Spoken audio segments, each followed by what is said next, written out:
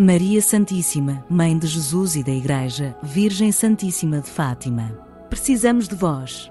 Desejamos a luz que irradia da vossa bondade, a consolação que nos vem do vosso coração imaculado, e a caridade e a paz de que sois Rainha. Confiamos-vos com confiança as nossas necessidades, para que vós as aliviais, as nossas dores, para que as aliviais, os nossos males, para que os curais, os nossos corpos, para que os purifiques, os nossos corações, para que se encham de amor e perdão, e as nossas almas, para que com a vossa ajuda se salvem. Lembrai-vos, Mãe de bondade, que às vossas orações Jesus nada recusa. Concedei alívio às almas dos defuntos, a cura aos doentes, misericórdia para os jovens, fé e harmonia às famílias, paz à humanidade. Maria, ouve-nos e tem piedade de nós.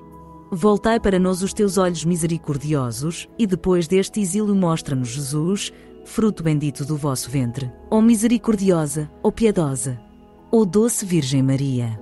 A Mãe,